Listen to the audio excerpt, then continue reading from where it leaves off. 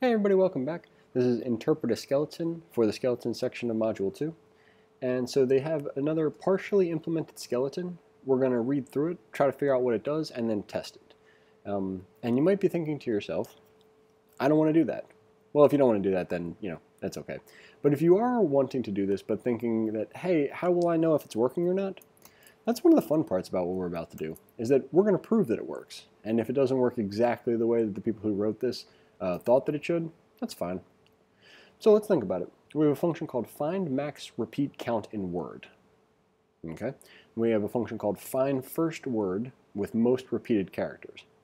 So it wants us to break up the individual words into break up individual words. That's probably because on line 17 it looks like we're calling that. So they're saying that for each word we're going to do something where we find the max repeat count in a word. So that's why it says words there. Count the instances of each letter, iterate all the counts and find the highest, return this word's max repeat count. We're going to break up an input text into words, space delimited, so we got like a sentence that comes in. For each word, var repeat count for word. If the max repeat count is higher than the overall max repeat count, then update max repeat count overall, update word with max repeat count, and then return word with max. So here we're returning a word, here we're returning a count. For both of those are scalars, so I'm thinking an assertion function that's going to make sense for this is assert equal. Nicely, because I've got a string coming back in one instance and a number, so I can use assert equal for both of those. It's like actual, expected, and a test name. And if you're wondering why I'm writing this out instead of copying and pasting, it's because I think that you should write it out instead of copying and pasting. The more times you write this, the easier it will be for you to not think about it while you're doing it. And maybe if you're not thinking about it, you're thinking about it a little bit, it's just a good idea.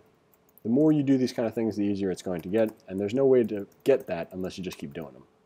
So, failed a test name, expected, we'll go on then, plus expected, plus end quote, but got, plus actual, plus the end quote. Okay, cool. Then for our test cases, let's think about it. We have two functions, so we're going to have a test case at least for each one of them. So we'll say find max repeat count in word. So we need a word for the input for that. So we'll say variable input1 is equal to, let's say past. That's a good one. A variable actual1 is going to be equal to a call to our find max repeat count in word on input1. Variable expected 1 is going to be equal to 2. And then we'll call assert equal with a couple of things. Actual 1, expected 1, and should return 2 for a word with max repeat. For a word where, oh man, it's a really weird way to say that. So it's like should return 2 for a word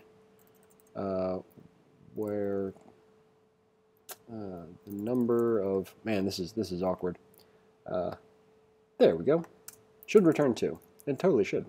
So variable input 2 is going to be equal to something we're passing to this find first word with most repeated characters. So we'll say I passed my exam are, should we put a comma? No, let's leave the commas out for now. Are you not entertained? Sure. And so you figure that the one that's going to have the most repeated characters is this one with 3. Yeah, that'll work. So variable actual 2 is equal to, and we'll call this second function, find first word with most repeated characters. And we'll pass in input 2 is going to be inputting to that. Variable expected 2 is going to be equal to entertained, should be the one with the most repeated characters. I think, are you not my exam passed? Sure. So we'll say entertained. And we'll create a call to assert equal, which is going to be our actual 2 are expected to, and should return word with most repeated characters. There you go, that one was a little bit easier. And let's revisit this test name for a word with, man, that's really difficult to write. So we're copping out, we're just going to say should return 2. Here we go, for given word. There we go. Excellent. So we've got an assertion function. We've got 2 test cases, one where we're going to test the first function, one where we're going to test the second function. And so from this point, let's go ahead and have a look.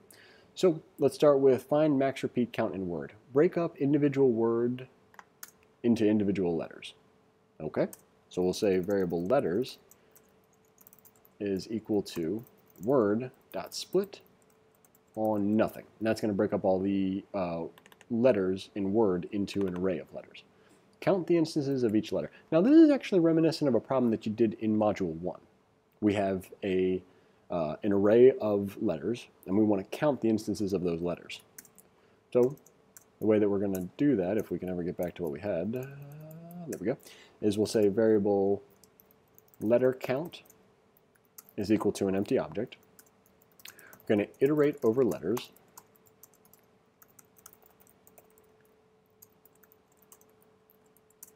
We are going to check to see if letter count already has the letter. So we'll say if letter count at letters at I. And things are starting to get a little complicated there. So let's say current letter is equal to letters at I. That alias is going to make things a little bit easier here. So instead of saying letters at I, we'll say if the letter count for the current letter is equal to undefined, then we know we haven't seen that letter yet, and so we need to instantiate it as 1, because we've now seen it one time. So we'll say letter count at the current letter, oh boy, back up, is equal to 1. Otherwise, we have seen it, and in that case, we're going to take whatever it was and increment it. After which, letter count is going to be an object that has a count for all of the letters. Now, I think that there's a problem in Module 1 called like count all characters, something like that. That's going to be the one that you want to revisit if what I just did is too advanced or too quick for that. For your current level of understanding, let's say. So, iterate all the counts and find the highest. So for this one, there's a couple of ways that we could do this. Iterate the counts and find the highest. What I would say is that it's possible for us to say variable max is equal to 0. Now what we're assuming is that there is at least one letter in the input word, because find max repeat count in word on an empty string is really not going to happen, right? Because we have an input text here, we're not going to be breaking up anything into an individual string. So we're never actually going to call find max repeat count on an empty string, and in every other case there's going to be one character that has at least 1 as its value. So if we set the initial max to be 0, this cannot help but be replaced.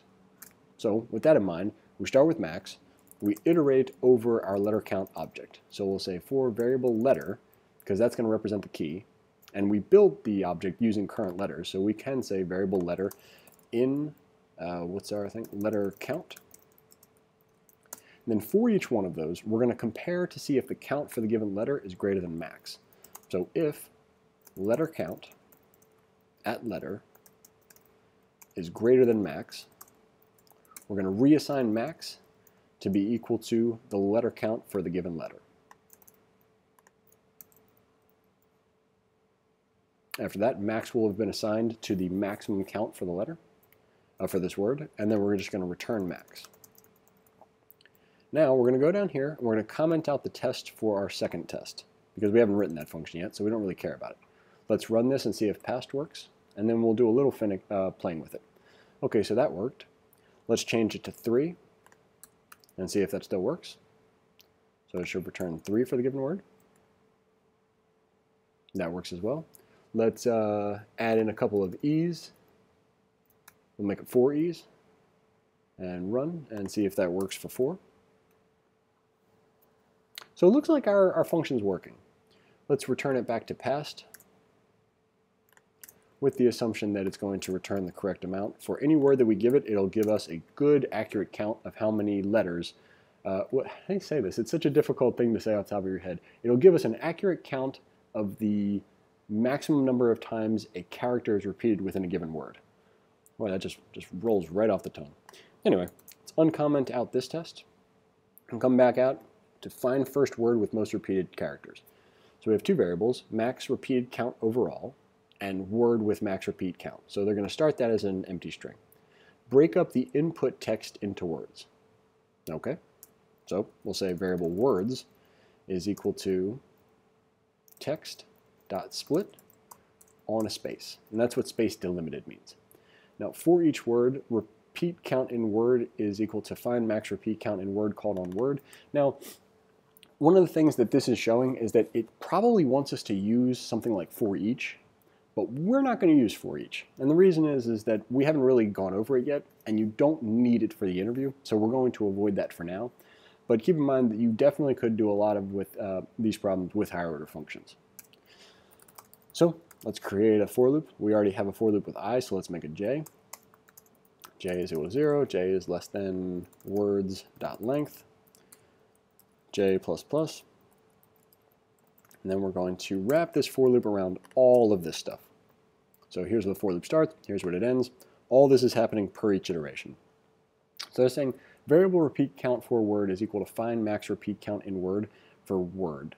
Now word isn't defined, but words at j could be, or we could say something like variable word is equal to words at j.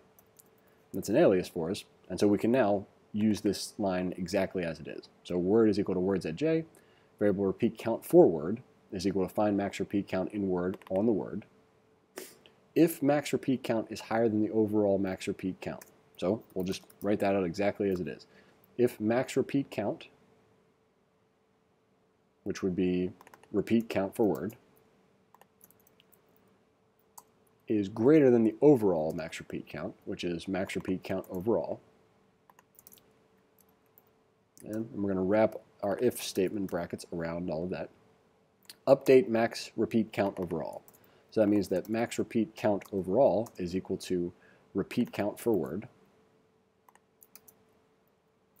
Update word with max repeat count. So the word that has this current max repeat count is this variable, and we'll set it equal to, if we think about where we're doing all of this, it's inside of this for loop, and we have word. That's the one that we found the max repeat count for the current word. So we copy that. Word with max repeat count is now whatever word prompted all of this. And finally, we'll return word with max repeat count.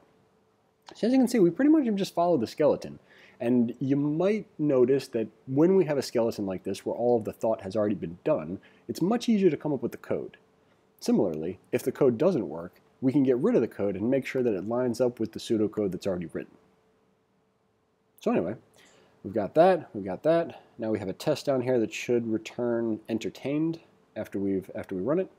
So let's go ahead and run. And we're passed for both. Now, let's adjust some things. We'll say entertain now wants us to find the first word with the most repeated characters. So perhaps they would want us to not replace the word if we find another one with the same amount of repeated letters.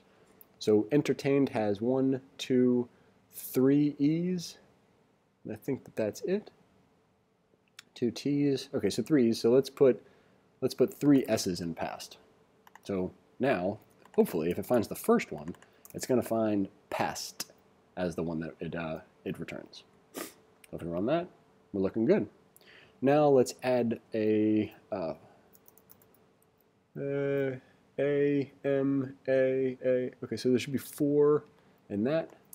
So let's make that the most repeated word and run it with that. And we're in good shape.